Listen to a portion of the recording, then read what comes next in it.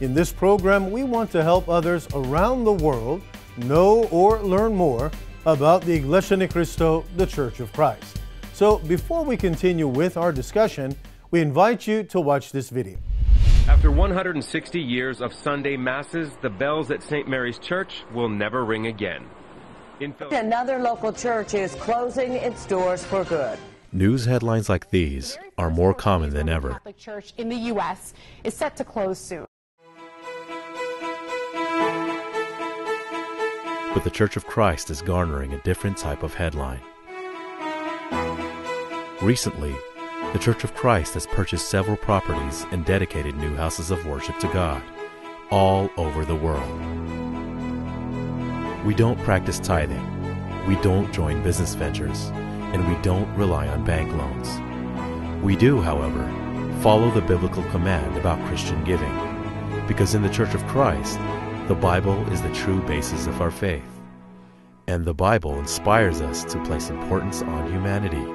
Members of a church in Fremont provided a variety of free services to their community today. The church held a Neighborhood Appreciation Day. It offers everything from clothing giveaways to medical screenings. The effort today was part of a nationwide program to help families during challenging economic times.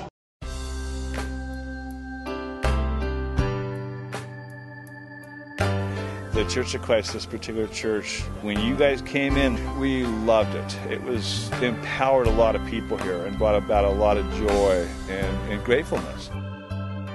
Having a group like yours come in and make a donation to my community, it could help somebody someday to see God's love. It's just overwhelmed my heart, the amount of people that are willing to come in and to help with not knowing the people here, but just knowing that they're God's children.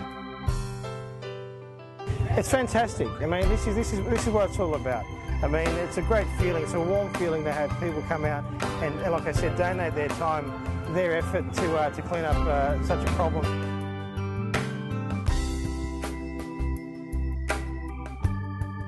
We believe in reaching out to our fellow men through our outreach programs in various parts of the world, like the INC Giving Project and the International Aid for Humanity program.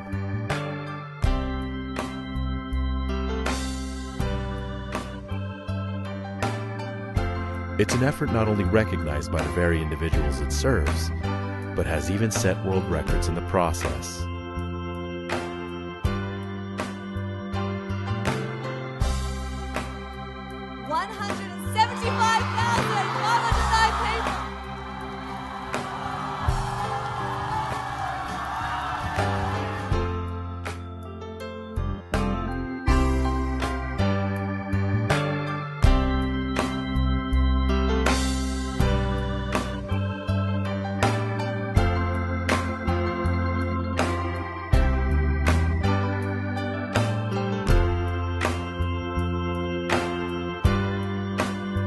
While almost all Christian professing religions have started from the West and made their way to the East, the Iglesia Ni Cristo is different.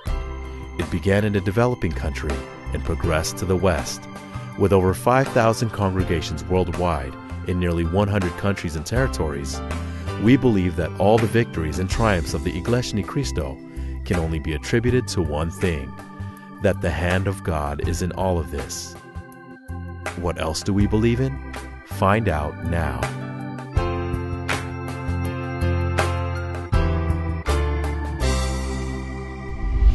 All right, brothers, we watched a wonderful video for the brethren who are in the church and even for our friends who are not yet inside the church that really helps everyone to have a broader understanding about the Iglesia Ni Cristo or the Church of Christ. Now, brothers, here's a question.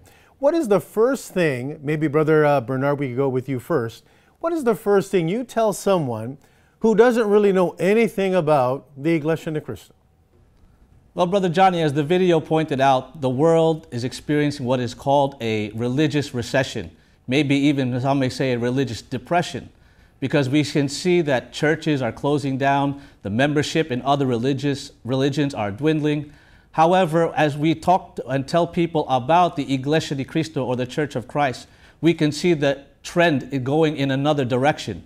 Success after success, victory after victory, and once again, we do not take any of the glory or credit for ourselves, but we firmly believe that God is the one granting all of these successes and victories to the Church of Christ. Brother Philip, I have a question for you. You know what's been taking place there in your part of the world. We can see what's been happening in the news. But when people learn about the Iglesia Ni Cristo, the Church of Christ, for the first time, they've learned about it. What reactions have you seen from our friends who've come to discover the Iglesia Ni Cristo, the Church of Christ? Well, they're surprised on the number of houses of worship we have, the number of local congregations we have throughout the country, and also the number of brethren we have. When they do come to attend a worship service, they'll come in there expecting to see maybe 10, 20 people, 1 or 2 rows, but they see these houses of worship filled with people. And not just only old people, as you see in many churches here, but, alive with youth. Who are, dedicated in serving our Almighty God. And that's something very rare, especially here in the United Kingdom. Brother Rod, for those who live there in Canada, in your area, what would you like to say to someone who would be interested in religion, but really doesn't know anything about the Iglesia Ni Cristo? I would say, go to Iglesia Ni Cristo website, which I'm sure Brother Johnny knows by heart and can announce to you after I'm finished speaking. Find out the nearest congregation to you and go there. Because just like our brothers mentioned, people are surprised when they meet the church for the first time. A lot of them just have no idea of what to expect. But of all those things that surprise people, the most surprising to the most of the people that I have met is how the church asks the question and reads the answer from the Holy Bible. Question, answer. That is the most impressive thing that most of the people see with regards to the beloved Iglesia Ni Cristo. Now, dear viewers, regarding the websites of the Iglesia Ni Cristo, you can check out iglesianicristo.net or incmedia.org, and you can learn many things about the Church of Christ or the Iglesia Ni Cristo. Now, in the first part of this program, we learned from the Bible. Brother Rod made a very interesting point. We simply ask the question, let the Bible give the answer. And we learned from the Bible that the ones whom Christ knows as His sheep are the members of the Church of Christ, who are the ones who obeyed His teaching to come into the fold through Him. In the first century, Christ's sheep were the members of the first century Church of Christ. But that church fell into apostasy and did not remain as an organization that belonged to the Lord. Though that happened to the first century Church of Christ, Brother Rod, here's the question we'd like to ask. Does that mean that no one else is recognized by Christ as His sheep, as belonging to Him? Again, Brother Johnny, allow me to read to you the answer to that question from the Holy Scriptures here in the book of John, chapter 10, this time verse 16. And other sheep I have, which are not of this fold. Them also I must bring, and they will hear my voice, and there will be one flock and one shepherd. Though the first century Church of Christ was apostatized, does that mean that no one else is recognized by Christ as His sheep, as belonging to Him? No, it does not. Why are we sure? Let us examine closely what this verse says. The one who is speaking here is none other, again, than our Lord Jesus Christ. What does Christ make mention of? He said, this fold. What does He refer to by the words, this fold? To the church that He built or founded during His time on earth, or the first century of the Christian era, which He called, based on Matthew 16:18, my church, and which the apostles called the Church of Christ. based again on the Holy Scriptures, Acts 20:28, especially from the Lancet translation of the Bible. The members of the church were recognized by Christ as his sheep then. There's a very important part of that prophetic pronouncement of our Lord Jesus Christ, because the Lord Jesus said, "And other sheep I have, which are not of this fold." So what does that statement prove? It proves that besides the flock, or besides the church of Christ in the first century, there are other sheep that also belong to our Lord Jesus Christ. He also recognizes them as his.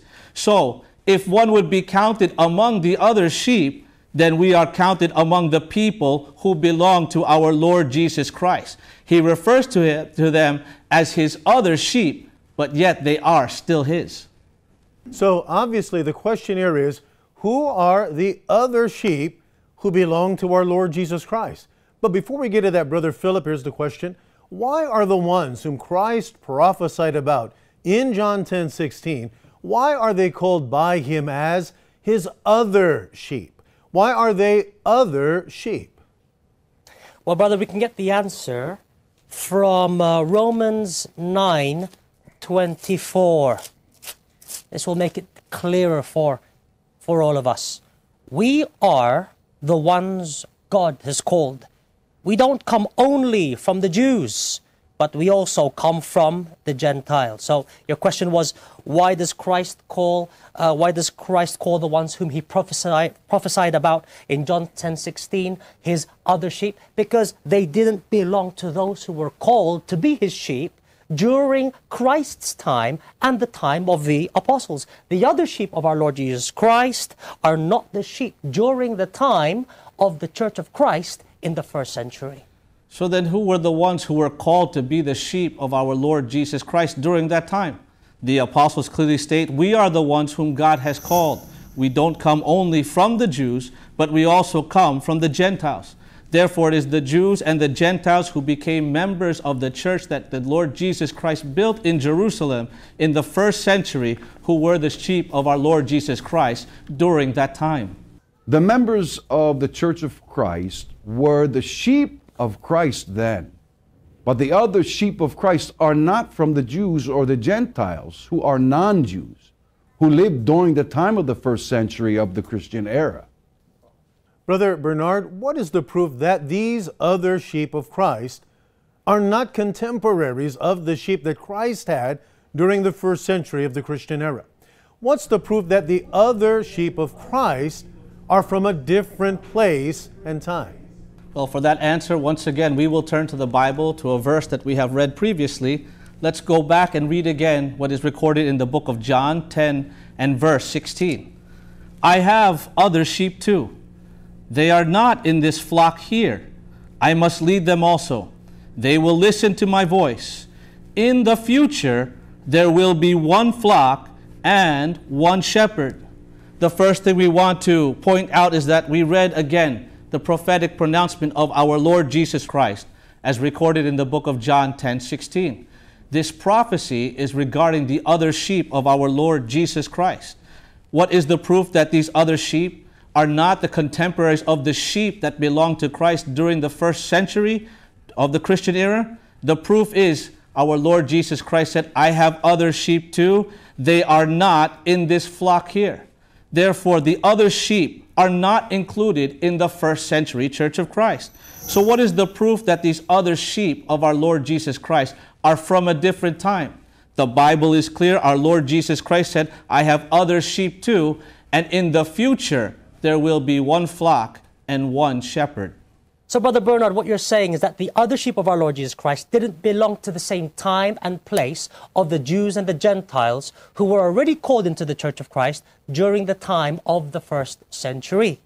They would come from a different time and place. But in spite of that, they are still Christ's sheep, although they would come from a different time and place. They are still the Church of Christ. Well, Brother Rod, from where and when would the other sheep of Christ emerge? Allow me to read to you again, Brother Johnny, to answer that question, as we always ask the question.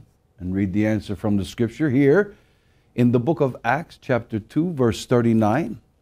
And I quote, "For it was to you that the gift was promised, to you and your children, and to all those in distant times and places whom the Lord our God calls to him."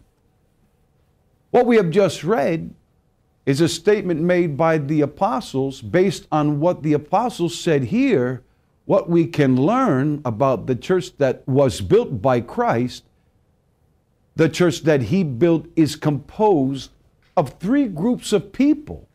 Why are we sure about this? Because the apostles said, the promise is to you, the first group, and to your children, the second group, and to all those in distant times and places, the third group. Who is the first group?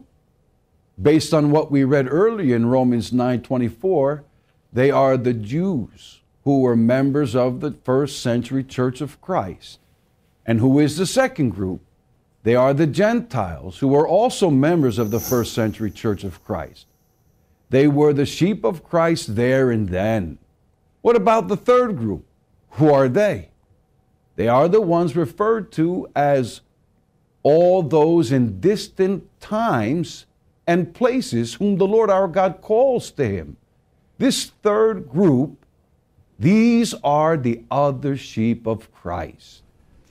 But Brother Rod, where would these other sheep of our Lord Jesus Christ, this third group, emerge from?